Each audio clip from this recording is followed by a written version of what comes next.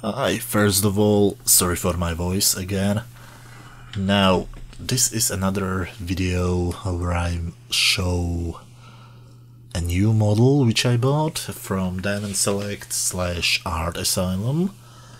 And as you have seen, it's the USS Enterprise NCC 1701 standard TV show version.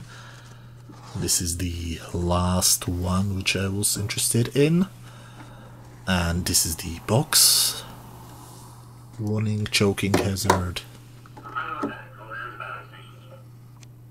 Great, sounds are still working.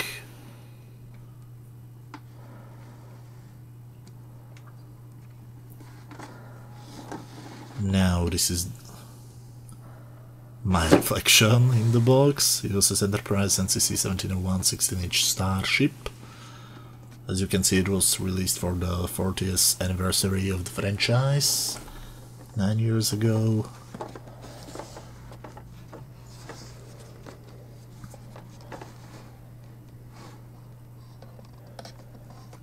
Now again, the standard box as on all the previous models.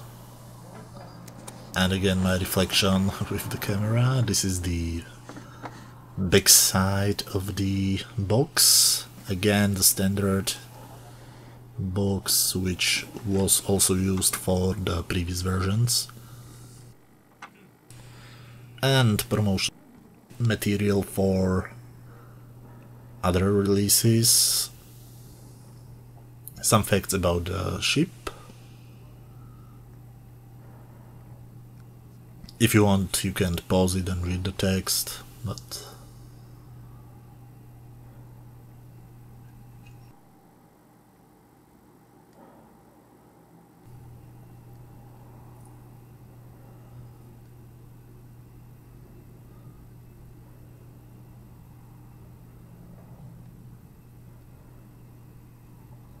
to boldly go where no one has gone before.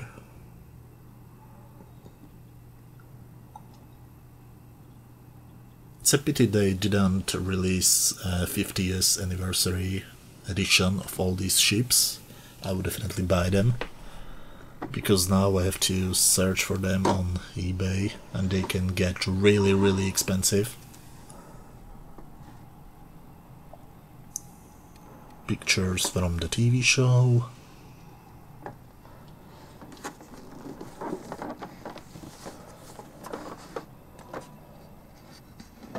Enterprise 16-inch starship. Diamond Select Art Asylum. If I'm correct, Diamond Select manufactured it and Art Asylum designed it. You can see the top of the box is really dusty. It's how it came from America, where I bought it on American eBay.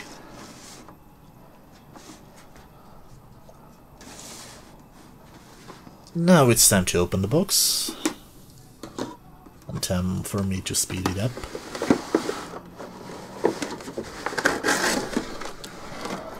Now this is the wonderful model.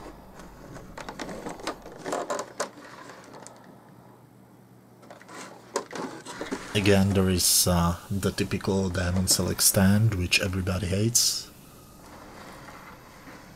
The ship itself and an alternate battery cover. And the standard instruction manual.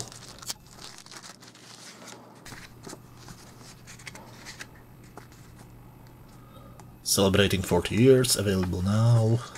Again, some promotional material for other figures.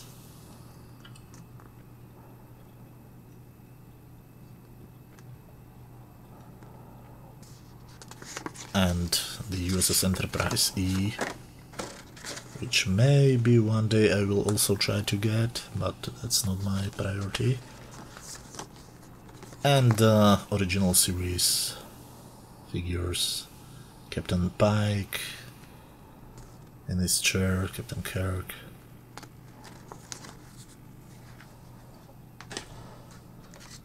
And the instruction manual.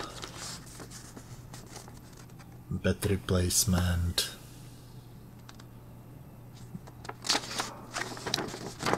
battery safety information. Now there is the try me mode and the play mode. Again, pressing the bridge dome activates the sounds. And this is the ship. The wonderful ship.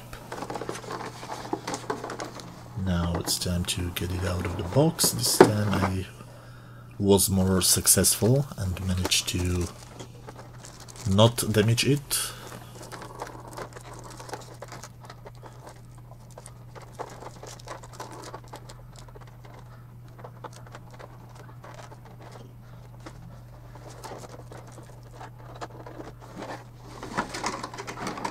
And the Enterprise is out of the box, almost. Close above the saucer section.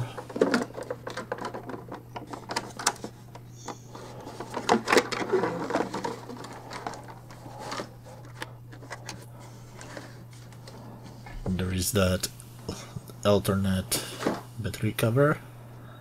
And a closer look at the ship itself, finally out of the box. And you can see it's really similar to the two previous models I did videos about.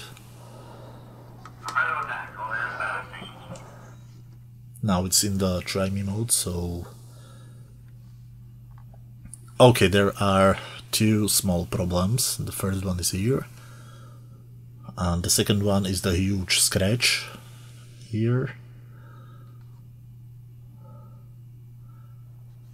It's a pity, but it's a 9-year-old model, and these two parts are not very well holding together. Not sure which glue they used or whatever, but it looks like it's going to peel off.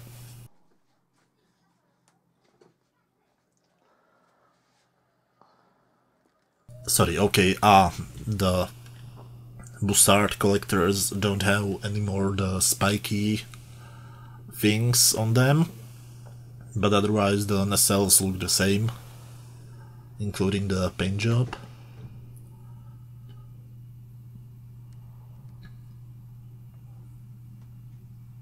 The main hull again looks to be the same, including the problematic red paint.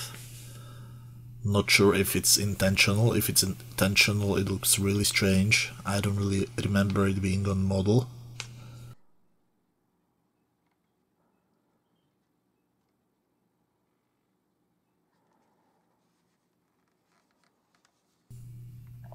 And you can see the new hangar bay doors. Again, the two parts are not very well holding together. The new impulse engines.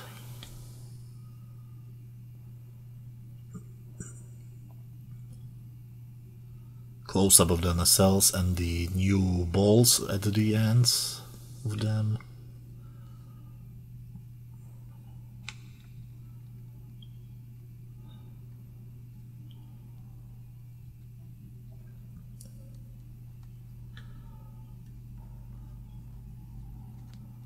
But overall it looks like a very nice representation of the actual filming model, which was used for all the 3 seasons of the original series. Now you can see also the deflector dish is a bit smaller than it was on the previous version. And this is the battery cover. Now, again, one screw is holding it.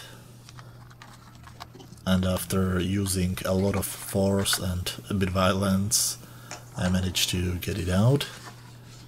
And these are the batteries, and you can see it's in the try me mode, so it's time to switch it to play mode.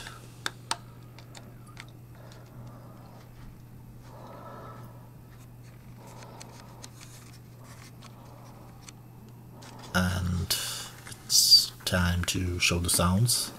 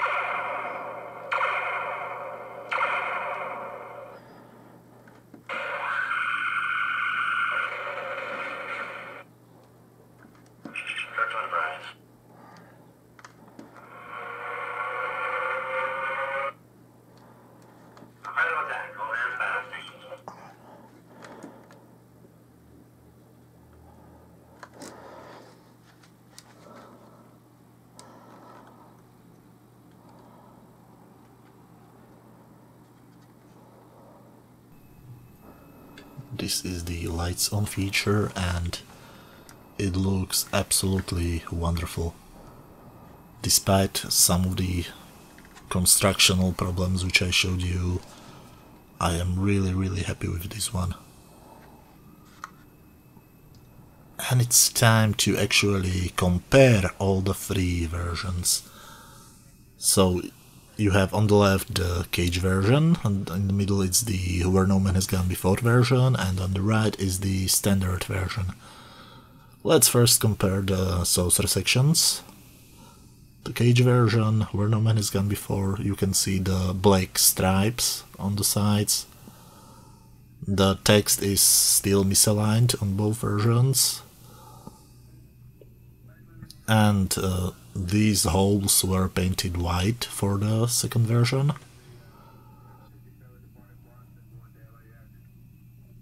Let's compare it to the final version. The white paint is gone and the text is centered, at least more centered than it was before. Also the black stripes are gone. And one thing which you cannot see from the angle is that the bridge section has a window on the Where No Man Has Gone Before version. This is the comparison of the Bussard collectors. The first two versions have these spikes, but otherwise than that the nacelles look really similar, and the ships from the sides look also basically the same.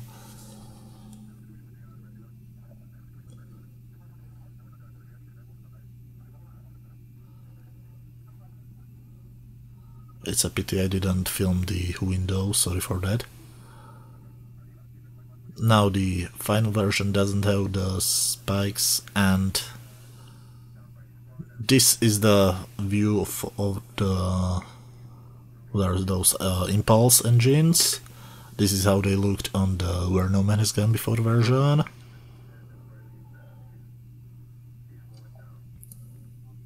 And they were again redone for the TV show version. Now these are the end parts. I'm sorry, I have no idea how to call them, of the nacelles.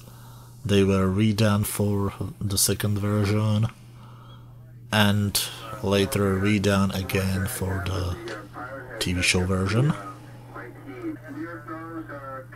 Now from this side you can see the deflector dish was also changed on every single version. It's the smallest on the TV show version and probably the biggest on the Where No Man Has Gone Before version. At least it looks like it's slightly bigger than on the cage version. So that's all for now. Hope you like this.